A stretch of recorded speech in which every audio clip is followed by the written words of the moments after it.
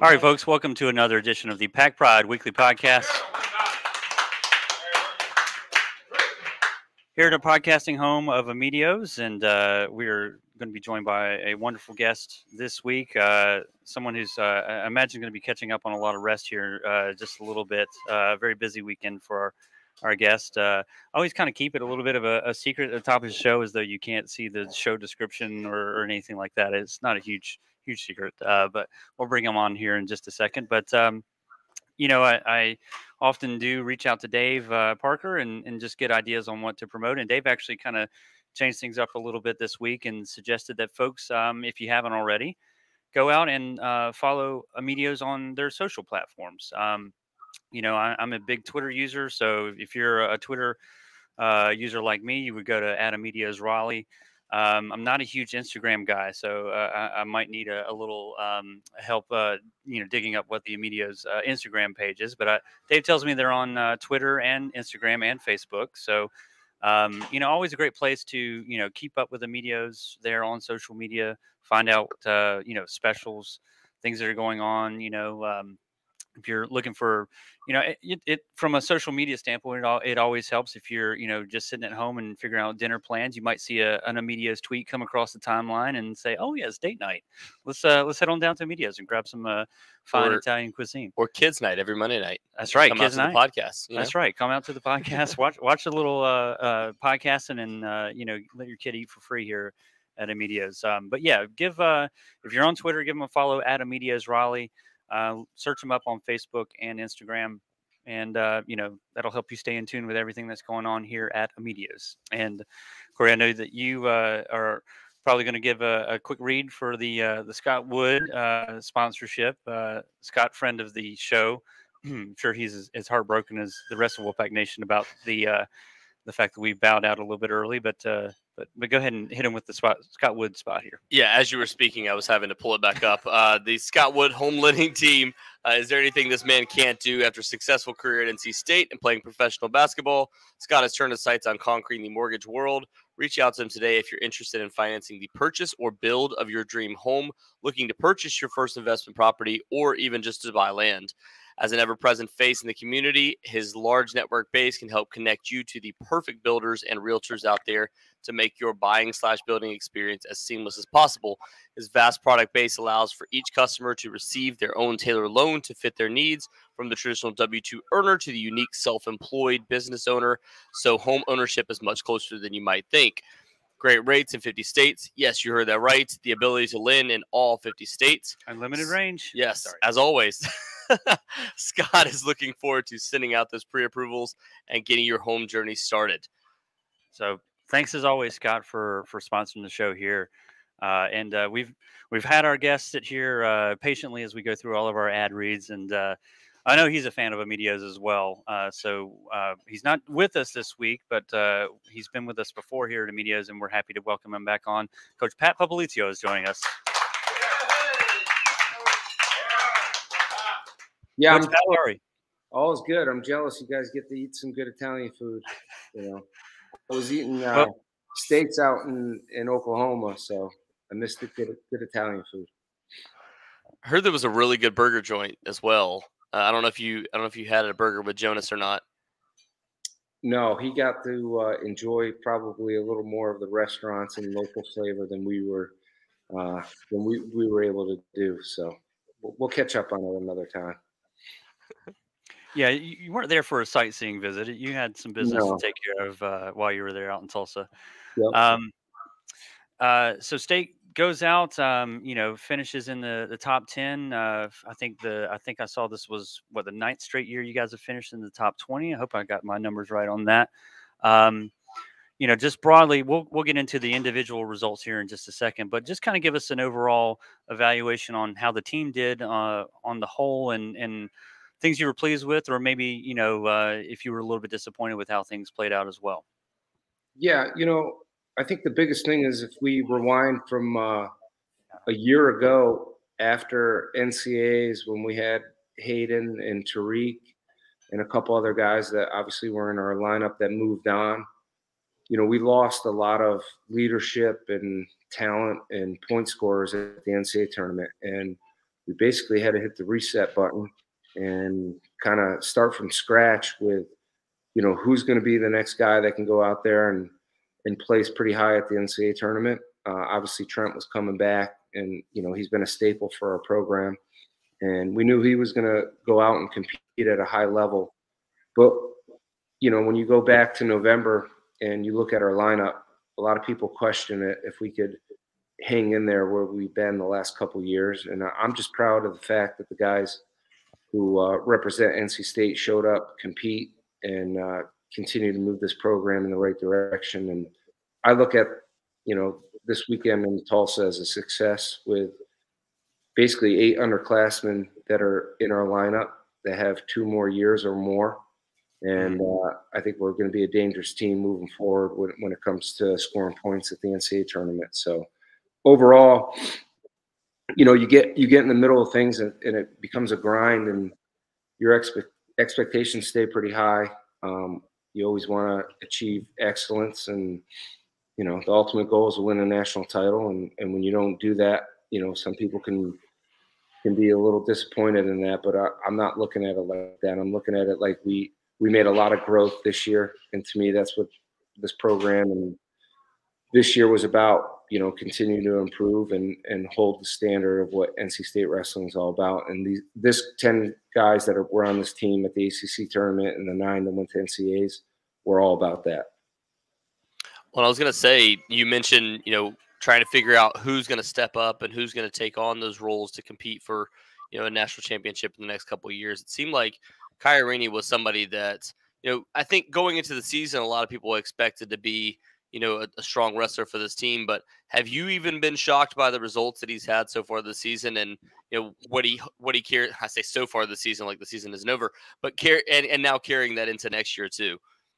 I guess you can look at the beginning of the year. First dual meet out against App State, he takes a loss, and people start questioning, where's the development? Where's he at? And it was a rough start for him in the beginning of the year, but as time went on and he got focused, continued to improve, and got super disciplined by the end of the year.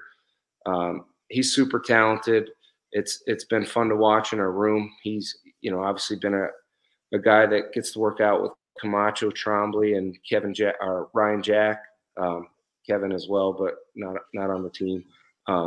So you see all the things happen in the room, and the ability and the level he's at, and just transitioning that to competition. He did a really good job this weekend doing that, and it's been a fun success story for Kyrie being here at NC State. Because you mentioned you had some underclassmen and you feel like the table is set nicely for this, the years to come.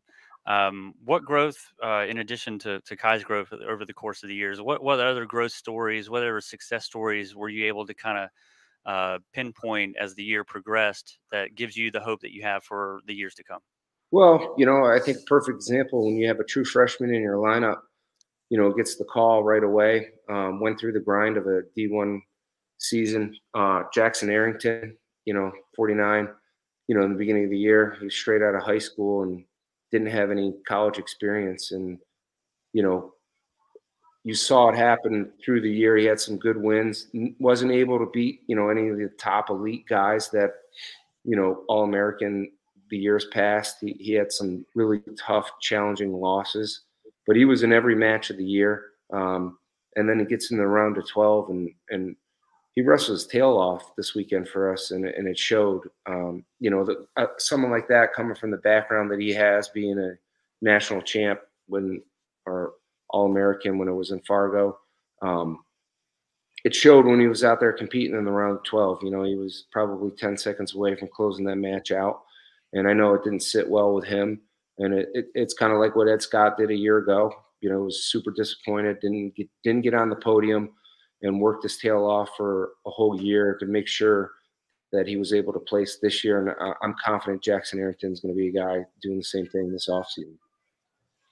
I know you've had some time to kind of reflect on it now and obviously move on from it, but was there any frustration for the team overall that Maddie wasn't able to make it as well? Because obviously, there was a chance to have all 10 guys there and competing to, get a higher than 10th place finish as well? Well, I guess there's pros and cons to it all with him not qualifying. The pro of it all is he actually broke his hand in the ACC tournament and wouldn't have been able to compete anyways. Okay. Obviously the con is not having the experience of it, but we felt, it was his decision at the end of the year if he wanted to go and give it a shot. He agreed that he wanted to wrestle in the ACC tournament and have the chance to wrestle at NCAA. So as a coaching staff, we left it in the athlete's hands, and ultimately it didn't play out in his favor. But I think the valuable experience and the disappointment of not accomplishing your goals is very important in our sport to keep guys motivated and hungry. And it's all about the response and how you deal with adversity, whether it's, the round of 12 or not getting to the tournament. And, we've had multiple guys do multiple things, whether it's All-American or a guy like Mike Mock who never qualified and then he qualifies, doesn't play. So we use all these experiences to motivate guys, and we've been through it, we've done it, but now it comes down to how the athlete responds and what are they willing to do this offseason. Talk about Trent. He obviously ran into Aaron Brooks again. I'm sure he's happy to see Aaron move on from his career in Penn State. But was he?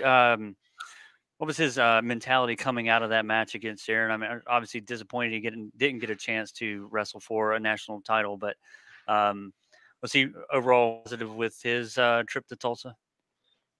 Those guys are built to win. And, if you don't accomplish your goal, it's obviously devastating to a guy like Trent. He has done everything in his power and his ability to put himself in position to win a national title. And it comes with the territory of any sport, any athlete. That just comes with competition. And if you don't win, you take it to heart. And it's only going to motivate him. He'll continue to get back to the drawing board and keep working. And you got to seize the opportunity when you get them. And it's going to motivate and fuel him to get ready and better for next year, regardless of who he has to compete against. He's a true competitor and has done phenomenal things for our program and sport of wrestling. But, his ultimate goal is to win a national title. And until that happens, I don't think he's going to be satisfied in any way, shape, or form as far as he operates as a human being. And I know you mentioned the frustration for Ed Scott last year. Obviously didn't get to his ultimate goal of trying to compete for a national championship this year, but in the third OT, gets that takedown to be able to, get All-American honors. What was that moment like, and seeing everything kind of come to fruition in only his second year basically at NC State? Yeah, no, it was huge. You saw the mental stress that he went through last year, not placing, and it's devastating as a coach and athlete to be a part of that. It's even probably harder on parents who have to deal with their kids. So when you see that happen, it's just a relief of joy. And you know how much work these guys put in, and even the guys they're competing against. So they're, it's tough to know that at the end of the day, when you get in that round of 12, someone's devastated, someone's excited. And I was just happy, a guy like Ed got through, because he went to work right away after last year and the disappointment that he faced, and he did something about it. And that's the biggest thing with these guys is, are you gonna do something about it? Or are you gonna dwell and feel sorry for yourself? And that's comes with the territory of the sport. You gotta man up and continue to get better and deal with the adversity and the challenges that were brought against these guys. And most of them have been able to do that for us. And it's just rewarding when you see guys be able to step up and get that big win in the round of 12 or quarterfinals. I mean, Coach, obviously you're bringing in guys, high character guys that that will respond even to, disappointment or adversity. But, as the off season approaches here, is there anything that you as a staff or you personally do, to try to, assist guys who have dealt with a disappointment or had a disappointing season? Do you have to do a whole lot of off season coaching, or is it mostly on the individual wrestler to get themselves right and prepare for the upcoming season? Well, every year is different. You know, if you look over the years past, we got everyone back multiple years. So, you know, a lot of it was super motivated guys and a lot of them helping each other. This last offseason, I will say the coaching staff really put a lot of hard work and commitment into development.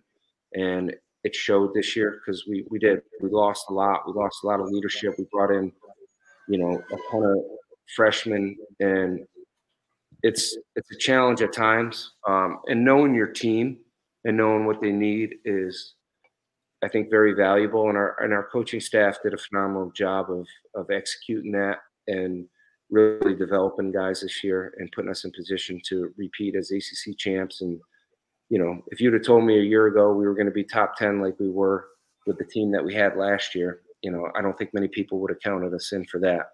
But I think the guys took it personal in that room and wanted to prove people wrong and showed up and did something about it. So, yeah, we got to do a lot of work this offseason. We got to continue to get better and develop, but we have high expectations within our program, and we realize, you know, finishing 10th is good and all, but we want to bring team trophies home.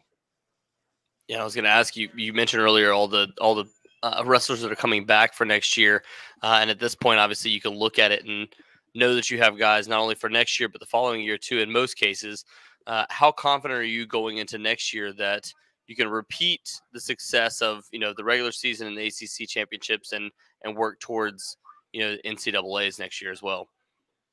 Yeah.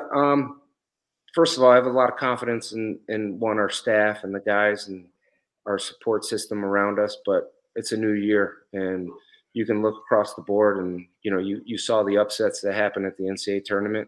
So if you think, you know, if you place this year, you're guaranteed it next year, that's not true. You know, you got to go out and earn everything and you got to put the same amount of work, if not more. You know, these guys are going to have a target on their back and they need to train like that. They need to show up and continue to have the same discipline and, you know, work ethic that has been instilled in them and not be content. And, you know, that's one thing I think we do a good job within our program is not allowing that to happen. So I feel pretty good going into next year, knowing that we're going to have some really good firepower. And I'm excited to get a couple guys back and a couple guys off redshirt. And I think it's going to be a dangerous combo for NC State wrestling.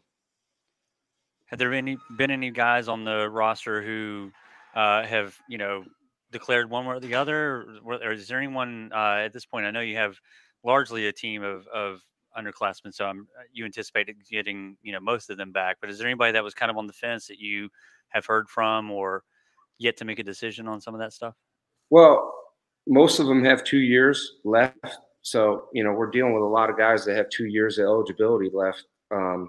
Trent's the only one that's got 1 year left, and you know, I think it's no secret that he's back and wants to win a national title. Alex Faison's another one that, you know, he's in the military with ROTC. He's really considering it. We have to have an in-depth conversation, but his timeline is a lot different. It's not a yes or no. Yeah, I want to do this. I think it's more about his career path with the military. Sure.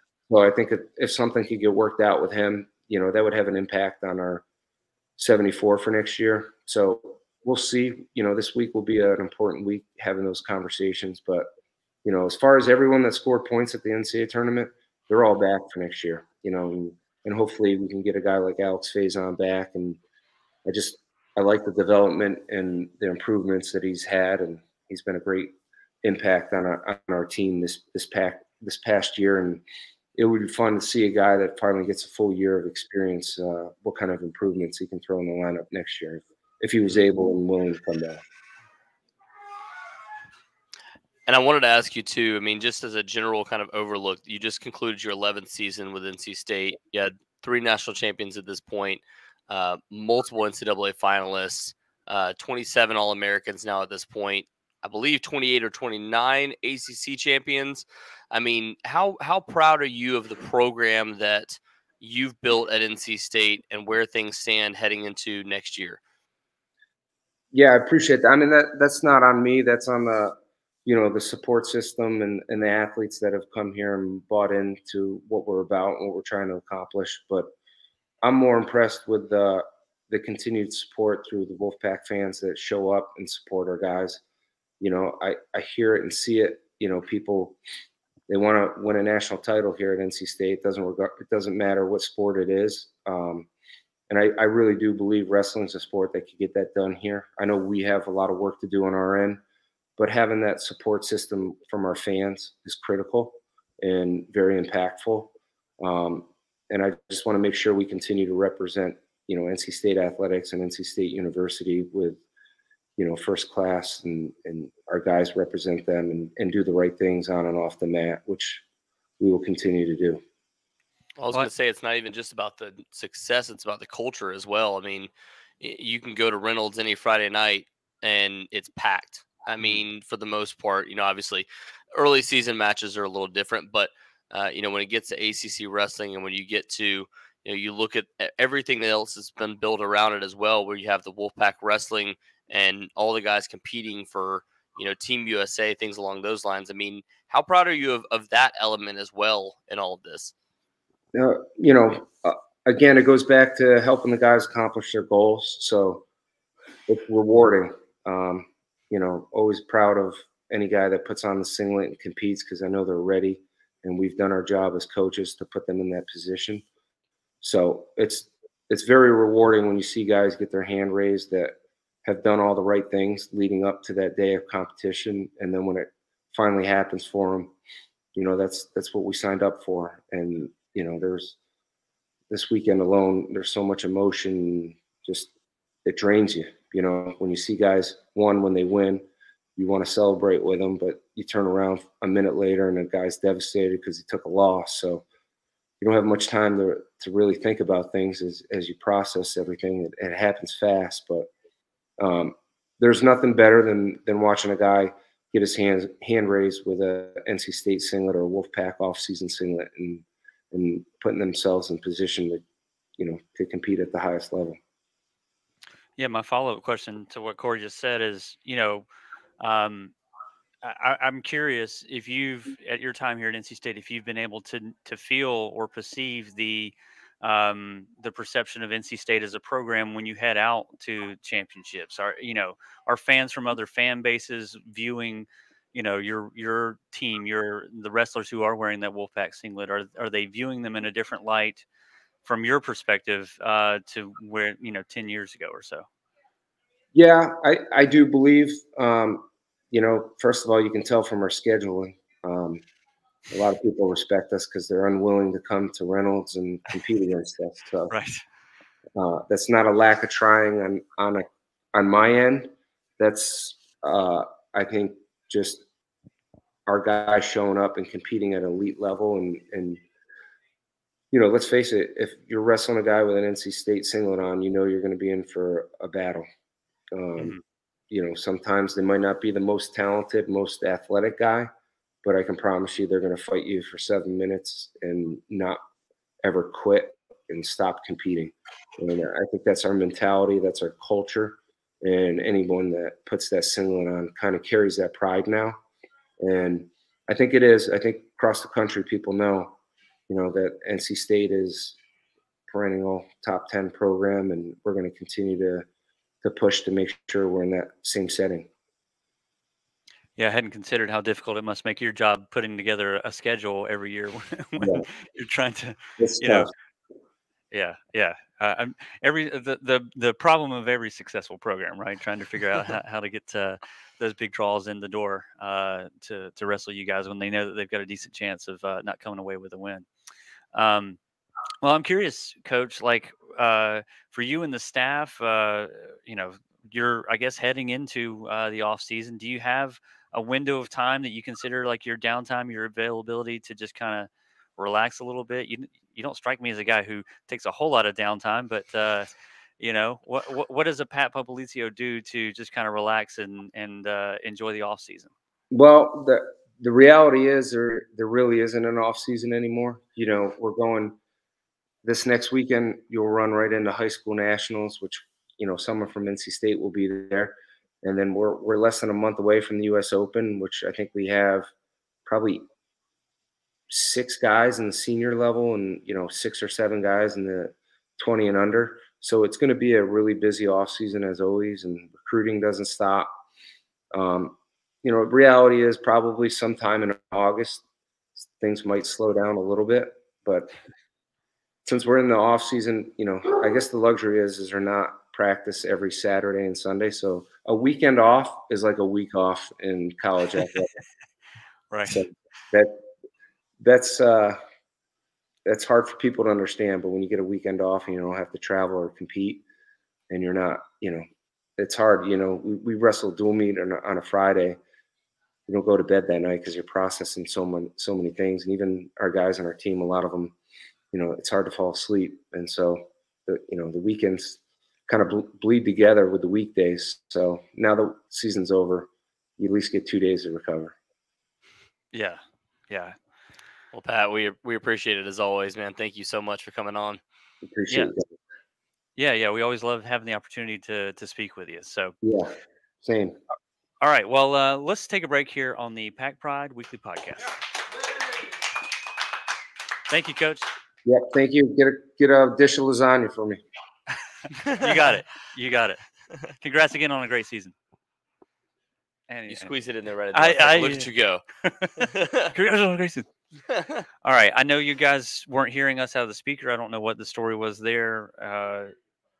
Yeah. Yeah.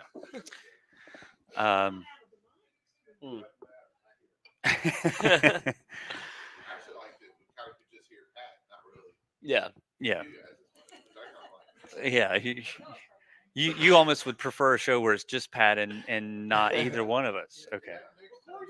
We'll just kind of fill in the blanks on what the questions may have been.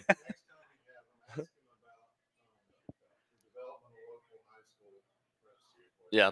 Yeah. Yeah. I think that's one of the big advantages a lot of these Big Ten schools have is they've got really good wrestling Yeah. near their backyard. Yeah.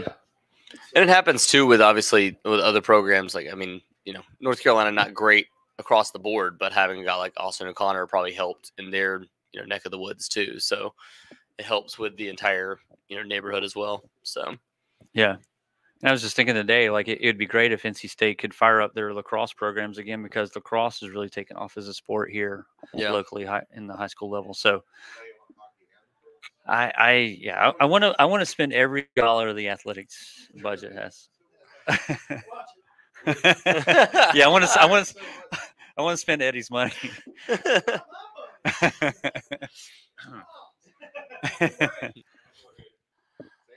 That's right. All right. Well, basketball in the second segment.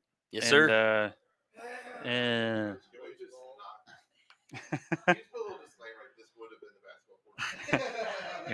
Just white noise. So what?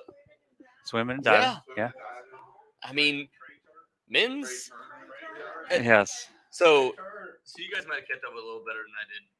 On the men's side, I mean, where do they stand as far as the rankings going into swimming and diving? No, this coming up weekend. They're going to be Yeah, I mean, I feel like they have a shot to compete for a national championship this coming up weekend. Yeah, we should probably discuss. Yeah, Trey Turner also good at baseball. Yeah. Yeah. I mean, he only hit a grand slam, and then did he hit a 2-run home run? No, but did he? What was the first one? Was it a solo home run? No, it was a 2-run home run. So he hit a grand slam, a 2-run home run, and a 3-run home run. So he just needs a solo for the home run cycle. Yeah, to hit the home run cycle in the World Baseball Classic. Yeah, he's batting ninth. Yeah, I love it. Well, I mean, also you also basically have a second leadoff guy. They're getting a treat. I mean, because you have, if he gets on base and then you're, yeah, exactly. Yeah, your number one batter gets on base. You have two guys that can steal. You can pull a double steal. So, yeah. Well, if you're watching on YouTube Live, you're getting a peek behind the curtain at our in-between segments banter that is world-renowned. Dictating which way you guys are going to listen to the podcast. All right, folks, welcome back to the Pack Pride Weekly Podcast. I don't know why that one cracked me up. We are here at Medios, as mentioned. Always great to talk with Coach Pat Popolizio. I managed to make the entire segment without a single mispronunciation, I think. So so proud of you. I avoided Because you didn't mention Owen this time, so. Yeah, I tried to avoid some of the trickier last names. But congrats to them on a strong performance there out in Tulsa. I was looking up the results, prior year results for teams, and it's just amazing what Penn State has done in the last decade and a half. I mean, they're dominant, and Yeah. I was tempted to ask about what can an NC State do to dethrone a Penn State, but I'm sure that is something that he and his staff are actively working on each and every day. And there's 100 other programs out there trying to figure out the same thing as well. It's exactly what they did last year. I mean, it's doing the exact same thing they did last offseason. It's developing the guys that you have, because the guys that they have right now have all have a shot to compete for All-American next year. It's just and some of it's just getting over that mental hurdle. It's Right. not the physical, it's the mental hurdle of a guy like Ryan Jack, competing and getting to All-American honors, because he bowed out last year early, did a similar thing this year and wasn't able to kind of get back in the constellation of blood rounds. So you hope to see continued success from guys like that, and for them to push forward, because this is a team that very well could have finished top 5 this year, if not for a few upsets, and if not for seeing a few guys bow out a little bit earlier than they expected. So if those guys all get over the mental hurdle and develop physically this upcoming year, you get the sense that each and every single one of them has a chance to push forward and get 10 guys next year as well. Yeah. And I had it up earlier. I don't have it up now, but I think State, as far as ACC teams that finished in the ranks, I think Virginia Tech finished just ahead of NC State in the rankings, if I'm not mistaken. And Carolina finished outside of the top 10. But another solid year of ACC wrestling in the books, and yeah, it's a daunting task. But you're right. I think just getting guys over some of those mental hurdles and continuing to develop is how teams like Penn State do it every year. Would love to see Trent win a national championship next year too. I feel like he's somebody that's been on the cusp every single year, and for whatever reason, just runs into Aaron Brooks. And I mean, there's a reason why Aaron Brooks is a 3-time national champion. So right, love to see him do that next year, and that alone probably pushes them, inside the top 5. If you get somebody like that to win a national championship next year. So right, they're right on the cusp. But I mean, look, they could very well get right on that next year with all the guys that you have coming back. So, yeah. All right. Well, let's switch gears. This is our first podcast after the opening weekend of the NCAA tournament for both men and women. Disappointing results. I think perhaps more disappointing on the women's side. But we'll get into both here. Let's start with the men, and a positive note to enter into this discussion. Probably the last time that we'll see Traquavion Smith play at NC State, but he picked one hell of a game to go out on. Really did just about everything one player can do to try to will his team to victory in his performance. I listened to some of you and Brian's conversation on the after the game, shortly afterwards. At that time, y'all didn't know that Creighton had beaten Baylor to advance to the Sweet 16. Yeah. So that takes a little bit of the sting out, knowing that we lost to the team who advanced into the next weekend. But it still stings because it was there in many ways for NC State to get into it if they had just shot better. Both teams struggled shooting from behind the arc, but again, I want to bring it back to Traquavion and start there, because he really just had a tremendous, what we assume will be final game at NC State. Yeah, I mean, there was some clear frustration from Traquavion outside of the Virginia Tech game. Over the last 6 or 7 games of the year, he had shot pretty poorly, and didn't live up to his own standards, much less what people expected of him going into several of those games. And for him to to finish on that kind of note, obviously the efficiency, you can question it however you want to, but I mean, there was several stretches there, especially in the second half, where it felt like he couldn't miss. And there was times where he would drive. If he was missing, he was drawing a foul. He went 7 of 8 from the free throw line in the second half, 8 of 9 overall. So just a really strong game from him. If that is going to be ultimately his final game, which it more than likely will be. And again, I mean, it wasn't a great game from him, but Shout out to Jarkel Joyner for the year that he had at NC State. Yes. That's going to be his final year. He's the only player on the NC State roster that doesn't have a chance of eligibility for next year. Obviously, going into the year, Dusan Mahorcic was also another guy there. But, Dusan Mahorcic has a chance of getting a medical waiver for next year. So all of those things could play into next year. And you could, again, as we were just talking with Pat Popolizio about it, there's a very good chance that, you could have a ton of successful guys coming back that help lift you to this point.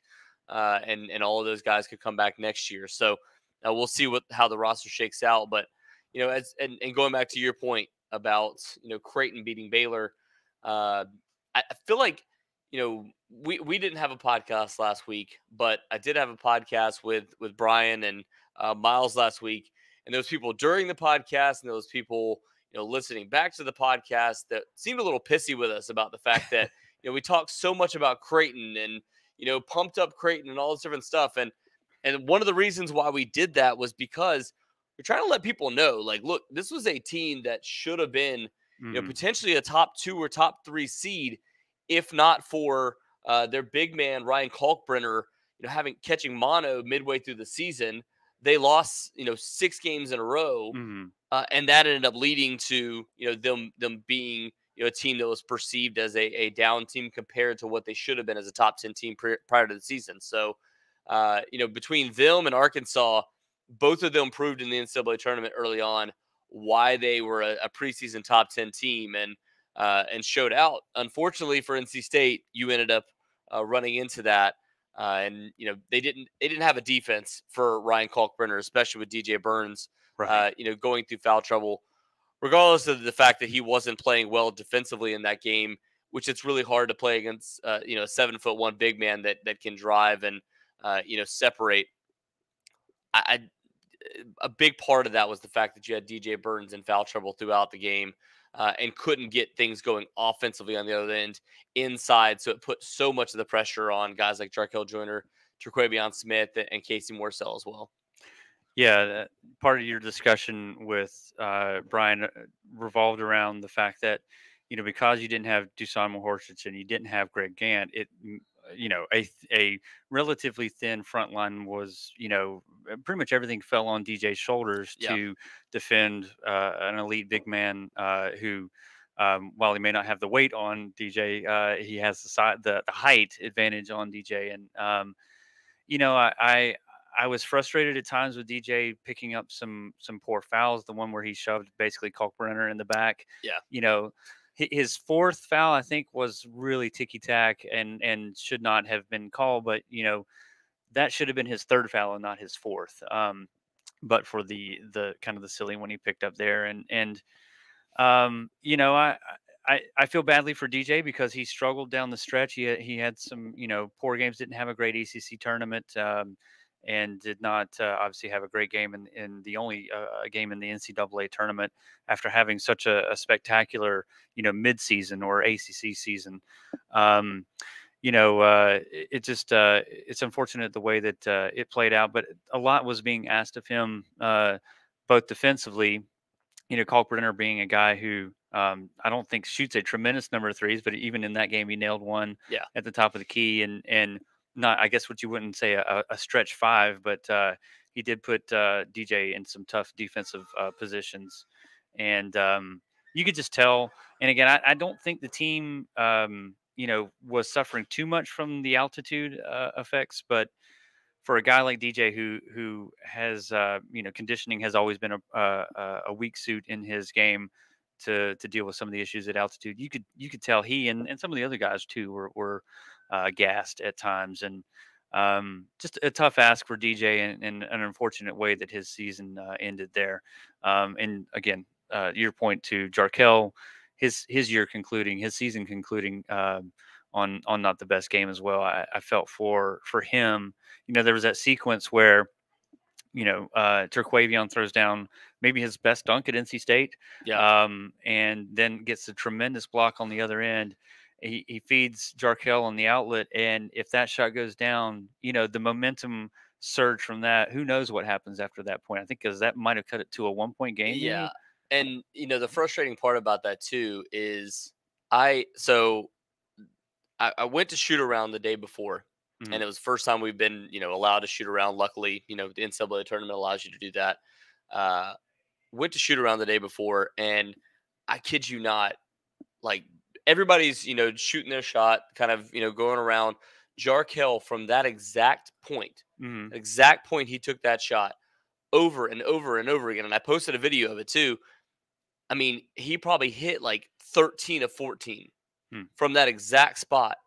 And every single time he shot it, just screaming out cash, like over and over again. Like, I know this is going in. And for whatever reason, like that one didn't go in. And I mean, right once it left his hands, I was just waiting for the place to erupt, because that's the one thing that you need in the NCAA tournament when you're the lower seed. Right. When you're the 11th seed or you're the 12th seed, whatever you are, in that matchup, you need to get going. And with Creighton having, I mean, I'd say probably a fourth of the stadium was full of Creighton fans. Creighton, I don't know where I was going with that. Creighton fans. Cretans. The rest of them, all of them behind me were NC State fans. There's a ton of them, and some of the people here in our audience were there as well. And if you get going, all of a sudden, the rest of the crowd is behind you. Sure. Yeah. They're wanting the upset. They're wanting to see something special happen. And for NC State, they just weren't, unfortunately, able to get that kind of momentum. They weren't. They got the lead, but it never really felt stable. And I think that was the one thing they were missing in this game, was if you hit that kind of shot, you get yourself back in it. That's when the entire crowd gets behind you again. And yeah, I hated it for not only the team, but for Jarkel in general, because that just felt like that would have been one of those moments. He's waited his entire career to get to the NCAA tournament. He's played 2 years out in California, and then played another 2 years with Ole Miss. Never once even sniffing the NCAA tournament. He finally gets there, and that felt like, man, if he would have just made that, like Right. that would have propelled him into the discussion of like one of the better players for NC State in the NCAA tournament too. Yeah. Yeah. I mean, maybe even NC State doesn't finish that game, but by hitting that shot, he would have, capped what just would have been an amazing momentum swing. And Yeah. and you're right. When you're a lower seed, everyone's rooting for you, and A, because it's exciting to see a potential upset, but two, altruistically, your team, you presume that your team's going to have a better shot against the 11th seed if they advance. Even though it's kind of counterproductive, because you're watching a team outperform above their seed level. But yeah, it's just exciting, and to have the crowd. I mean, I will say there were a tremendous number of NC State fans there in Denver.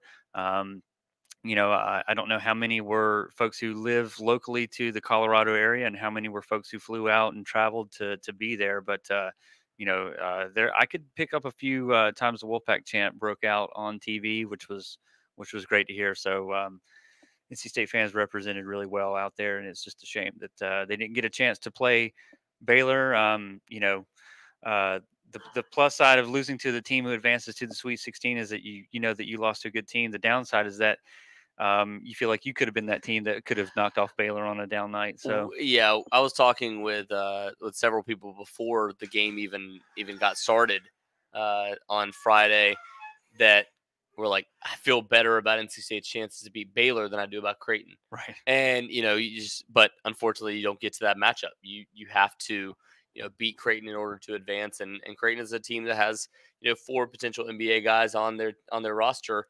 and I mean, that's a reason why a lot of people pick them as a dark horse to make the Final Four. And unfortunately for NC State, you weren't able to upset them and in that potential run and break all those brackets. But man, I mean, just obviously there's been a really dark side of this. After losing, there's been an outpouring of love from NC State fans, for the team in general. But then there's been the opposite of that, mostly on social media, of people just attacking the team, attacking Kevin Keats for not winning a game. Obviously, he's still at 0 ACC or NCAA wins in his career, which is a frustrating point for him. but at the same time, he's also, gotten themselves close multiple times and just hasn't been able to push through. So I think right now for him, he wants to get back to the NCAA tournament. When I spoke to Boo Corrigan about this on Saturday or on Friday night, immediately said, we've gotten to this point. Now we want to get to the next stage. Now we want to get to, and that I think is what they want to do this upcoming year. Yes, there's frustration that you still haven't won an NCAA tournament game, but right now, hindsight has to be 2020 here. You have to look back and figure out, like, hey, this is a team that wasn't even expected to make the NCAA tournament, and now you're just completely pouring it on them for not winning an NCAA tournament game. I think you can get frustrated next year about that, but this is a team that just fought their butts off to even get to this point, and completely retooled everything.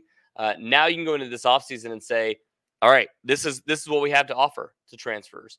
Saw a question, somebody saying, I think it was David here that said, are we seeking any true point guards in the portal this offseason? Only 3 assists in the loss to Creighton on Friday. Obviously you're going to be going after another point guard. You also have Trey Parker coming in this offseason that I think can fill that role at times if you need him. But another thing I will say as well, you had 2 guys that were averaging, over 3 assists per game. You had one that had a double-double this season. It wasn't from a lack of trying to get assists. There was quite a few missed shots, unfortunately, in this game, especially 3-pointers where you dish it out to wide open guys and they just missed 3-pointers. Yeah. And there was a lot of times where, Terquavion had to go into takeover mode. So that's not going to lead to a ton of assists. And he filled it pretty well. So I do think they're going to have to go out and get a point guard, but I don't think I don't know. I think the recency effect, a lot of times people take into account a little bit too much. And you look at it and you go, oh, there was only 3 assists in this entire game. Yes, there was some frustrating games, so they weren't able to get a ton of assists this year. But it's not to say this team wasn't passing the ball or wasn't trying to, get an offense going. Yes, that happened a lot last year, and that was frustrating. But let's not all just kind of like pinpoint one thing on this team or one thing on the Kevin Keatts era and say that like it's just never going to happen, because it did happen multiple times this year. Yeah, I think you and Brian in your conversation after the game, Brian pointed out, I think Terquavion had over a 50% usage rate, which for folks who don't know, that means over 50% of NC State's possessions, it either ended in Terquavion taking a shot, getting fouled, or committing a turnover. So the ball was in his hand a tremendous amount, and he was carrying the team, as we discussed, over 30 points. So yes, and a lot of missed open threes. Again, for both teams, in some respects, if State had missed as poorly as they did from 3 and Creighton had made all of theirs, it would have been a much more decisive victory in Creighton's favor. So, it's and that happens when you get down too, by the way. Like, Terquavion feels like he has to go into takeover mode. So, and they were down for 33 minutes of this game. So. Yeah.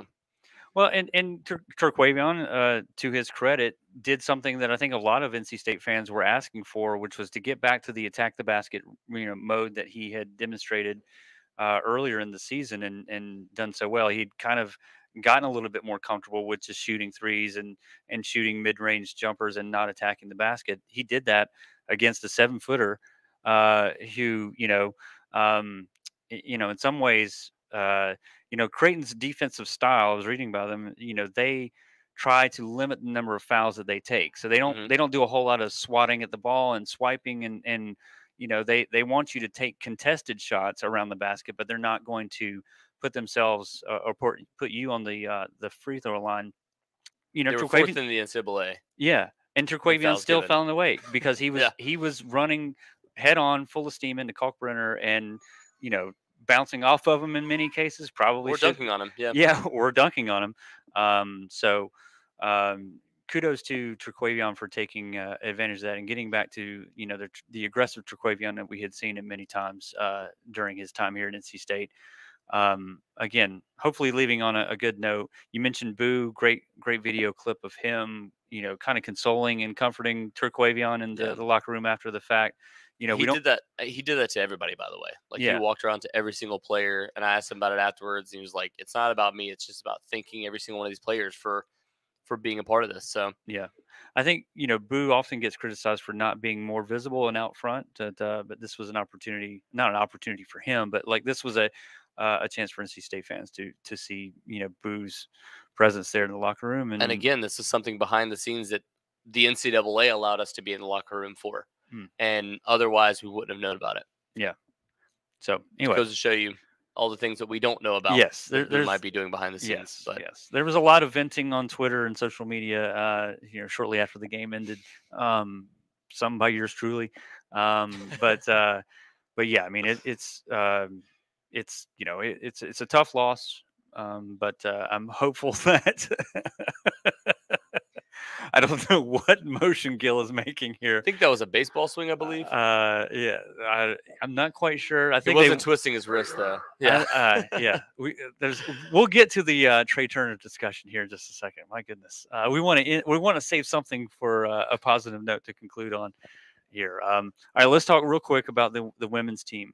Their season concluded in heartbreaking fashion against the Princeton Tigers. I watched the end of that game, and it was a close game, a competitive game, but State's up with 5 with a minute to go, and you feel like they were up 8 at one point and gave up a 9-0 run. Yeah. And I think what makes it more disappointing, I mentioned that as we headed into the discussion of these two results, is the fact that it's uncharacteristic for what we've seen Wes's teams do in recent years. I mean, usually I know that we're missing Diamond Johnson from the lineup, but there were uncharacteristic turnovers and sloppy play and things that came back. I mean, you credit Princeton obviously for making the plays there at the end and hitting the big shot to ultimately win it, but just not used to seeing a Wes Moore coach team close out a game in that fashion, or not close out a game. Yeah, and we were talking about it with several members of the audience beforehand about the fact that they didn't call a timeout or didn't foul at the end of the game either, for whatever reason. And if you foul there, you force them to make 2 shots, and that potentially ties it up. But it allows you to set things up for your offense and try to get things going with more than 4 seconds. They did something very similar last year against Georgia. Yeah. Played out about the same way. Yep, exactly. Allowed them to heave up a shot. It was a 3-pointer, and they ended up ultimately winning the game. So this was it's frustrating because this is a game that going into it, I think everybody kind of thought like this Princeton team could probably knock them off. This is probably a team that's going to beat them, and it's going to be frustrating because they don't have the offensive firepower.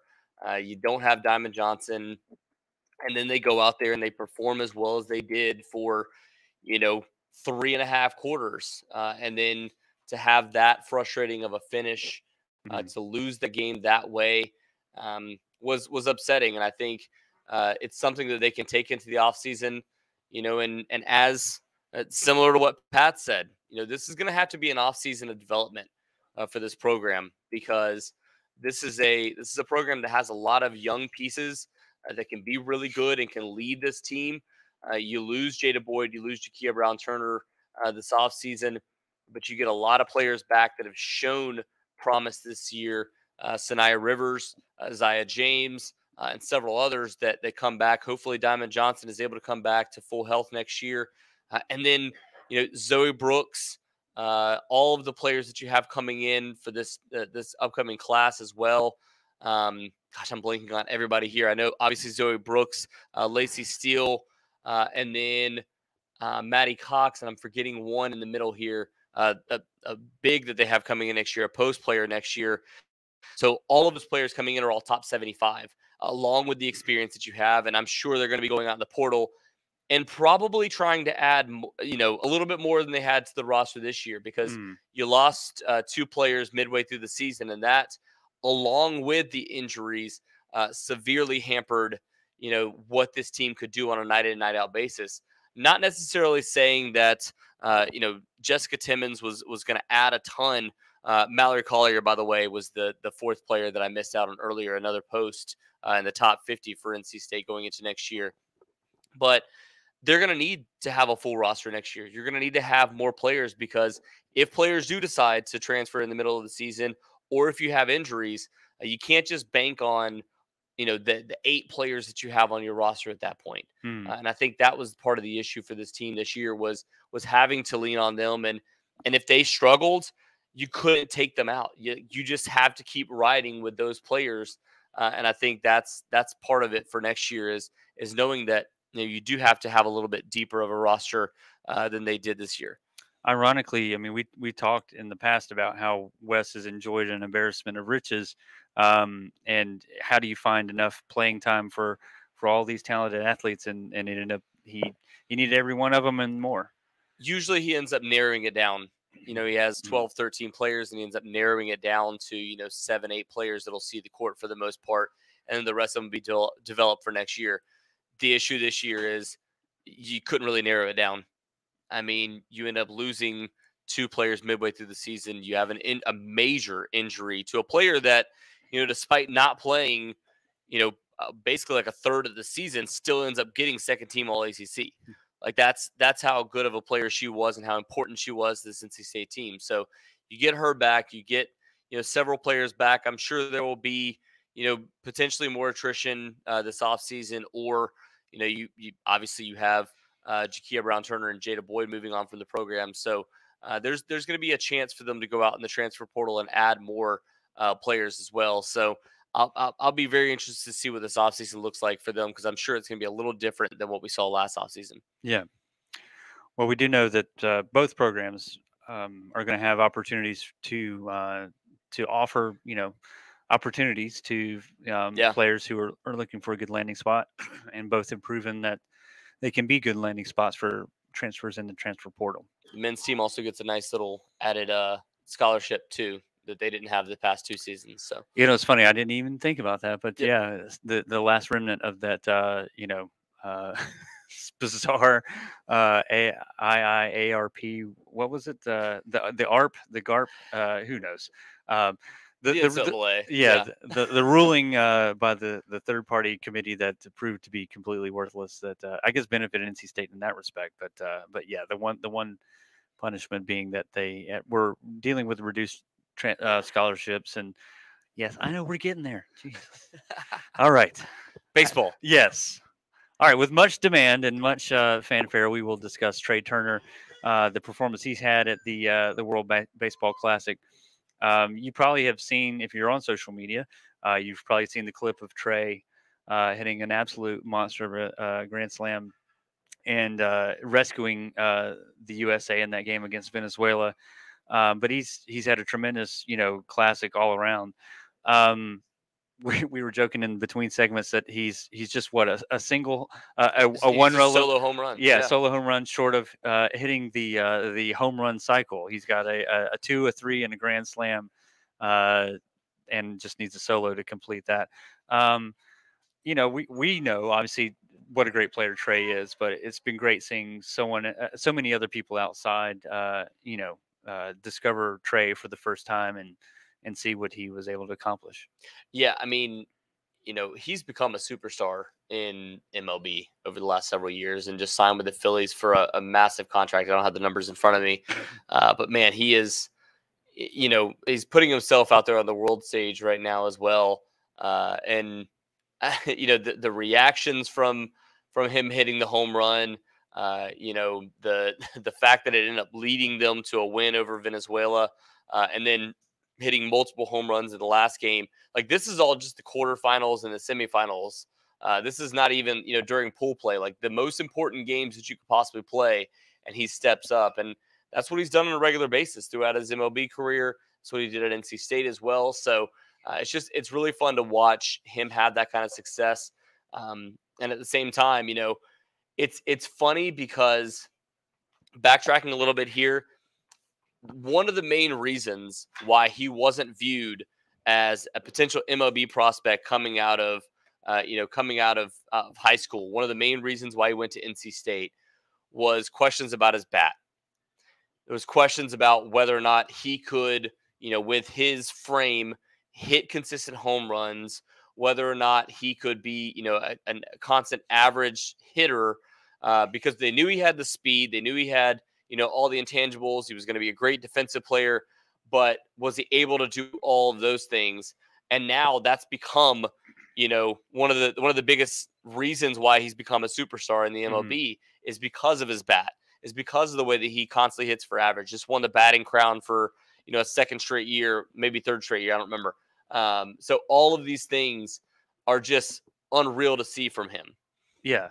I mean, you typically think of, guys who hit for average as not having a tremendous amount of power or the ability to, just go on a streak of, powerful performances at the plate, just, hitting dingers left and right. But he's got that in him as well. And I swore I wouldn't bring this up, but I still breaks my heart that he didn't get that one over the fence in Omaha. I saw somebody joke about that, the grand slam that he hit. I saw somebody retweet it and say, this wouldn't have gone out in TD Ameritrade Park. Right. So, it was almost the same launch angle and everything, same part of the park. But yeah, I mean, he is really elevating himself into that superstar stratosphere of MLB players and getting handsomely rewarded for it. It's great to see. And he's had a few viral moments for his slides in the home plate, which is he's kind of custom built to become a star in this era of, social media and finesse. These 3, 4, 6 second moments where, whether it's a slide or crushing a grand slam in dramatic fashion. I mean, he's a guy who's made for the moment in those respects, and so great to see. He's something else, and he had that great moment where he's wearing the NC State football helmet after their win. It clearly loves the Wolfpack as well. Still, and then a water polo helmet that I still don't know where that came from. Was that water polo, or was that one of those like padded things they put on top of the football helmet? No, it was a water polo helmet. Was it? Okay. Yeah, it was post game after the World Series, after they won it, and because he needed to wear the shades or the goggles, so he needed something that he could wear. Yeah. So I believe he wore a football helmet, and then also had that as the post game celebration.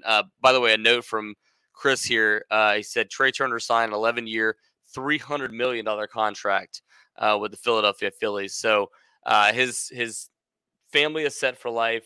His 4 generations, maybe even 5 generations down, is set for life with that one contract. So and that's not even counting in all the money that he's made with the Nationals, which wasn't nearly as much as you're going to make with any other team because the Nationals are penny pitchers. But then all the money they made with the Dodgers too. So it's he's had an unreal career already. Yeah. I'm excited to see what he's going to do with the Phillies, even though I'm a Braves fan. So, he can do what he wants to in the regular season. Let's just not, keep doing the things that he's doing on this stage in the postseason. Yes. You wish all the success for Trey Turner, but you hope that his playoff success is limited to the earlier rounds and that the Braves advance.